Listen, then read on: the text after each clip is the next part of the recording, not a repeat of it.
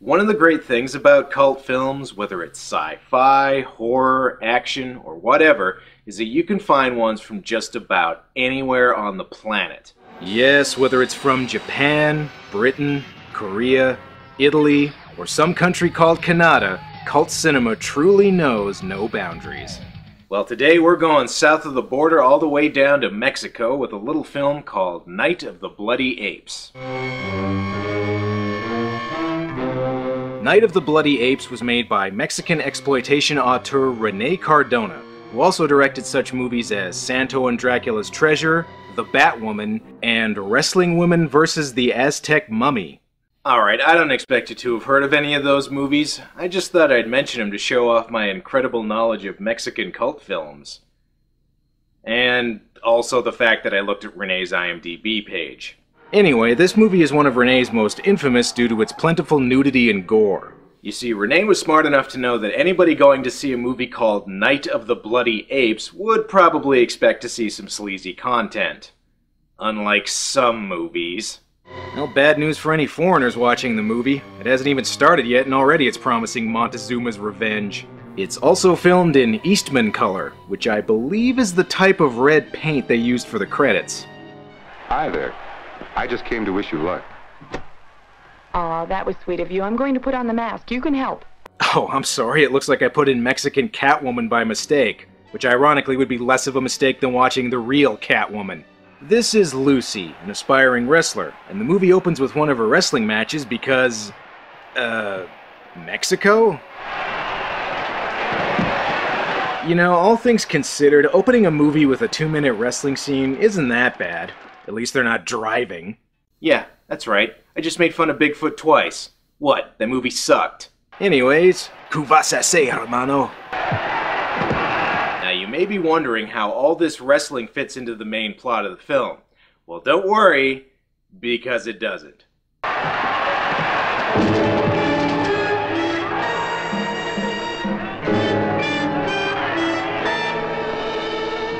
Oh my god, the green wrestler was really a woman the whole time! You know, I will say this about Mexico's wrestling industry. They really don't seem too concerned with the athlete's safety. Calm down. She's knocked out. Don't worry about it. She's probably just bleeding internally, maybe some minor brain damage, no big deal. While we're on the subject of sports, it looks like hunting's a lot different in Mexico too. I didn't even know they were allowed to shoot orangutans. Oh, my mistake. It was a mighty Peking man. This is Dr. Krallman, who's taking care of his son Julio, who I think is being played by Mexican Tony Curtis. Yo soy Spartacus. Julio's dying of leukemia, but Krallman's devised a way to save him by transplanting a gorilla's heart into his body, which will cure his leukemia? I feel that the blood from an animal as powerful as that of a gorilla might annihilate whatever is causing the cancer in the blood. Okay, admittedly I'm not a doctor, but I'm pretty sure that's not how that works. You're going to transplant the hearts. Julio's for that of the gorilla. You know, this actually isn't that far-fetched. When I was a little kid and had chicken pox, all I had to do was kill a homeless guy and take his small intestine. Good as new. Hang on a second, what did he say there? Transplant the hearts. Julio's for that of the gorilla. Julio? Okay. I see the dub actors weren't exactly on the up and up when it came to their Spanish. Ah, Mexican film, huh? Yeah, that's that country where they eat tortillas and drink tequila, right?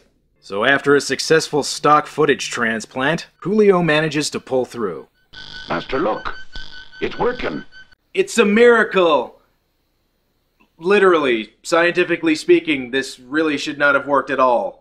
Oh hey, more wrestling! Because that's what people expect to see in a movie called Night of the Bloody Apes, right? I've always said Halloween would have been a lot better if it was more like No Holds Barred. I gotta say though, that man Lucy's fighting is clearly in a different weight class than she is. Hi, Kiba. Well, looks like Lucy didn't win this match, but thankfully she has the love and support of a good man to help her through it. I couldn't help it. I got very frightened when I threw her out of the ring. So we're back there once more. Now forget it. I mean, you almost kill one person and suddenly it's a big deal.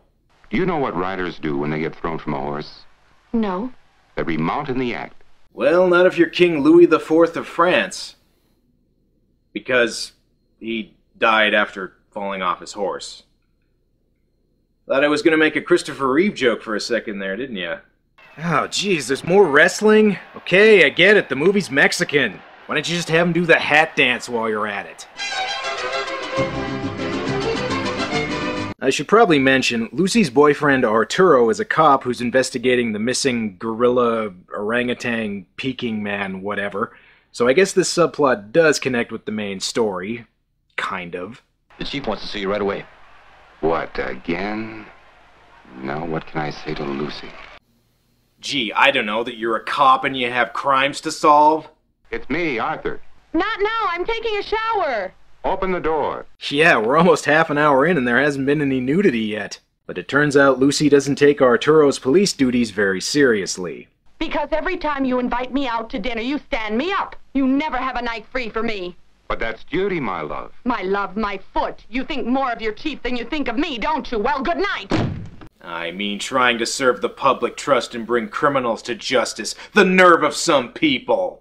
Alright, enough of this soap opera. Is there anything going on in the main story? You know, the one about the Night of the Bloody Apes that so far seems to be all about wrestling? What is it, Doctor? Nothing, calm down. You're the one that tapped him on the shoulder, you dick. The operation seems to have gotten Julio's leukemia under control, but there are some unintended side effects, like adult-onset film dissolve. Yeah, I don't blame you, Julio. If I had an operation and woke up looking like Ron Perlman, I'd be pissed off too. On the plus side, it does seem to have added about 50 pounds of muscle to him, which means it's time to hit the town and find some ladies. Chica muy caliente! I don't think I like this director's cut of Max Mon Amour. It is way too dark and violent.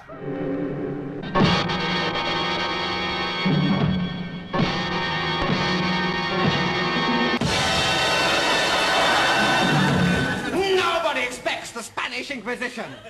What? I haven't made a Python reference in a while, and I thought it was time.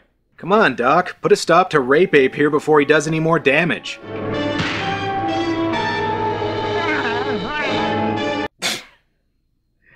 And apparently the hulking, bloodthirsty monster makes roughly the same sound as an adorable cartoon sheep. What plans do you have now, Master? None. This is horrible. Perhaps if I put a giraffe's heart in, maybe that would work better. What is more probable is that the heart of a gorilla is much too potent for any human, and the volume of blood to the cerebrum damage the superior parts. Okay, movie, if you're gonna throw this much bullshit at me, I am gonna need a little help.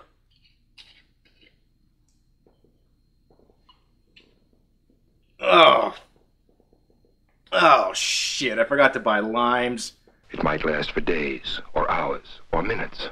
Are you trying to tell me that at any moment Julio might return to normal? Julio! It's pronounced Julio! God, I'm from Saskatchewan and I know that.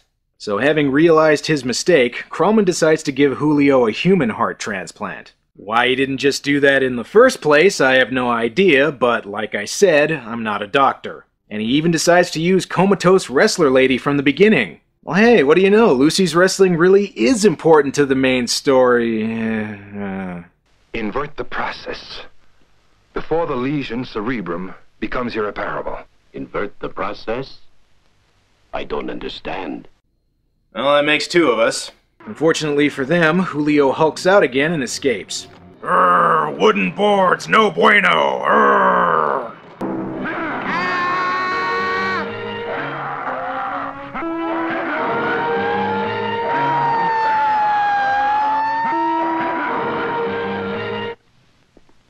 Okay. Apparently that guy Julio killed was the sound editor. Actually, most of the midsection of the movie is Julio raping women and going on a killing spree. He even kills Mexican Wayne Newton.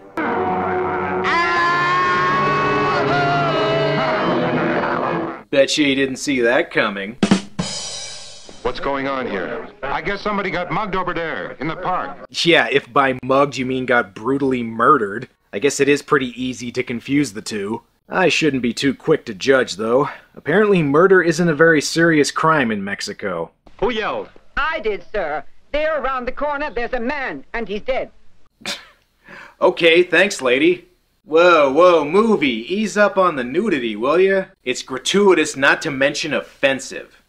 Please, cut to something more acceptable.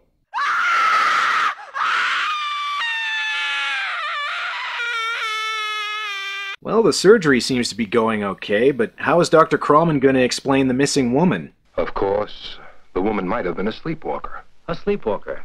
Any sleepwalker gets up. And she could have jumped out of the window and escaped. Or got lost. You know, say what you want about that explanation, but it actually makes more sense than pretty much everything else in this movie. For example, check out this amazing police work. Those lines on the first print are human, but the others aren't. But they're not made by two different persons. It's that the two of them are made by the same person or thing. Okay, so you have two completely different sets of fingerprints, but you're sure that they came from the same person because... I'm gonna go with science? What I'm going to say just might sound absurd. No. That whatever committed these atrocities is a beast, yes. But a horrible half-beast, half-human. It's more probable that of late, more and more you're watching on your television many of those pictures of terror.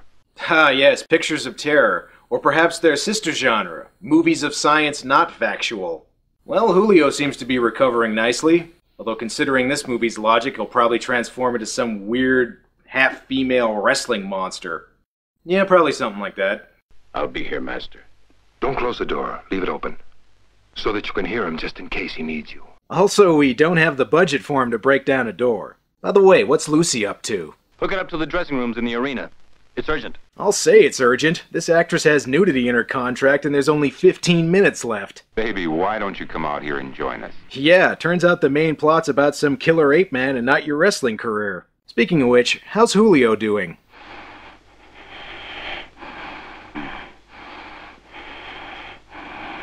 Okay, Julio, I know you're glad to be human again, but could you at least wait a little while before jerking off under the covers? But it turns out masturbation leads to more than just hairy palms. It also leads to dead henchmen. Decapitation!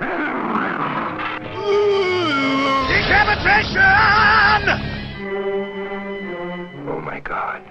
Julio. For the last time, it's Julio! Maybe if you pronounced his name properly, he'd listen to you. It's your father, Julio. Oh, right in the awkward edit. Fortunately for Krallman, Julio decides to spare his life, which is more than I can say for this guy. Oh, Julio, no! Don't you know how much that toupee cost? By the way, nice outfit on our monster here. I've always said button-up pajamas are the most terrifying kind of sleepwear. Well, it looks like it's up to Arturo's stellar police work to catch him. He's been murdered. Yeah, thanks for that, Columbo. Come on, Arturo, you gotta stop Julio before he kills again. Oop, too late.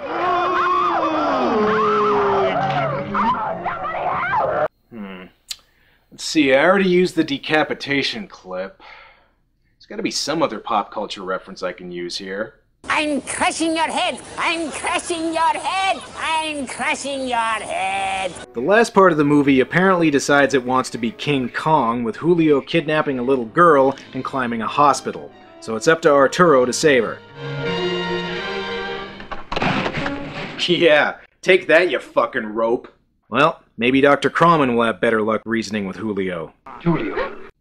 Alright, fine, whatever. His name's fucking Julio. Give me the child. That's right.